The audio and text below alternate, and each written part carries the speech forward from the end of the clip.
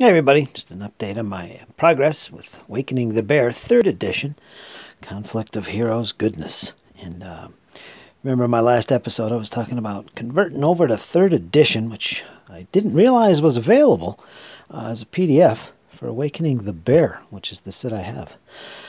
And I played through the first mission. I didn't really video any of that stuff, just the beginning turns.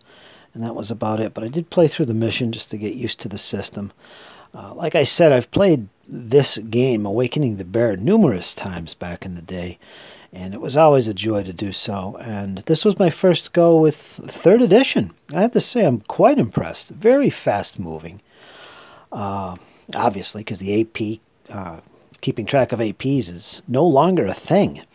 Instead, you got this little special die, which you roll to see if a unit becomes spent, as opposed to keeping track of APs. Once a certain number is reached, 7 usually, that unit becomes spent. So, quite interesting, and I enjoy it. I enjoy it a lot. And I'm strongly considering picking up Storms of Steel, which I've actually been waiting on for years, like many fans of the system. It's finally being released, I think as early as today. At least that's my my source for their games tells me. So I might do that. We shall see. I've got a lot of things I want to pick up, including some Lock and Load. The East Front game of Lock and Load I'm considering. And what else? Was something else. I don't remember. But anyway, I've got a lot of things on my radar at the moment. But back to this. What I'm doing now, and basically I was having a practice session so that I can get ready to play the solo expansion for Conflict of Heroes. Something I've never played. I've had that too for quite a while, but I've never actually used it. And I've been reading the rules here and there. It's pretty straightforward. Every time when it's the AI's turn to do something, you just pull one of these order cards and you go down these options from top to bottom. Whichever one applies, you apply, and that's what the unit does. This is close combat. If the AI is engaged in close combat, this order would take precedence over everything else, and so on and so forth. You just go down these until you find something that has to occur, and you resolve it, and that's it. Quite interesting. It's a little different for me. When I play my solo games, I usually like to play both sides. I'm not very fond of AI systems, per se, nor the complexity that comes with them. I actually find more enjoyment from, literally, playing both sides. And, yeah, so this is a little different for me. And I know a lot of people say good things about it. And, yeah, so we shall see how I get along with this.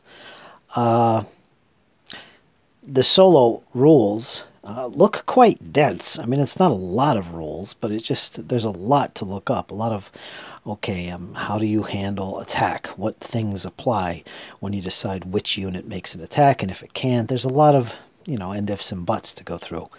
But the basic rule mechanic is just every time it's the AI's turn, you flip over one of these cards. And the first thing you resolve would be this thing on the top here, which is like, I forget what this is called, a mission something.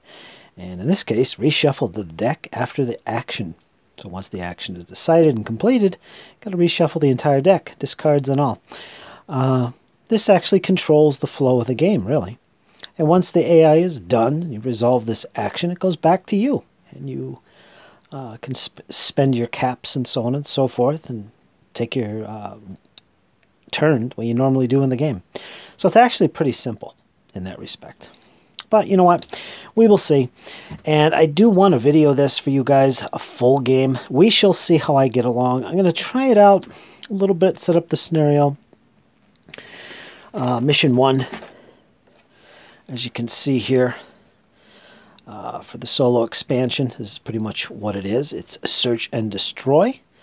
And there's all kinds of things on here to keep track of, including the mission track, all important. and counter actions, mission orders, victory points, the units that are involved, and so on and so forth. So I do want to see how I get along with this, maybe set it up and try it a little bit on my own before I actually video it, at least a few turns. Make sure I understand how it goes. And this is the track for the solo game. You see, you just keep track of one side's caps and victory points for both sides, and the turn is up here. And yeah, so we'll see how I get along with this, folks. Just wanted to update you my progress on this game, what's going on with my way of thinking regarding my games at the moment, and we'll see. Alright, folks, I will be back shortly and give you the results of my, well, another practice game, I guess. And then we're going to set it up, and I'll start making a series of videos for you guys. Probably won't be much. This game is so fast-moving, you know. It really plays quickly. And I believe, how many turns are in this? For this scenario, I know the mission ends at 12. In this case, when you reach this point here, it does actually end. So it could actually be a 12 turn. I don't know about that. Let's see where it tells you how long. I'll have to read this. Replaying the mission as the Germans. Yeah, I do actually play the Russians in this first go. I might actually try it with the Germans right off the bat anyway. We'll see. Alright, folks. I'll be back shortly and give you guys an idea of what's going on, and basically this scenario. I'll go into the details of it, the setup and my strategy for both sides, get the glare out of there, and hopefully by the end of this fight I'll have a good idea how well this solo expansion works and whether or not I like it. Like I said, I prefer my solo games to be where I play both sides, unhindered by complex rules. But we'll see. You know, this actually looks like a very fun way to play the game with what seems like a very detailed AI system. But we'll see.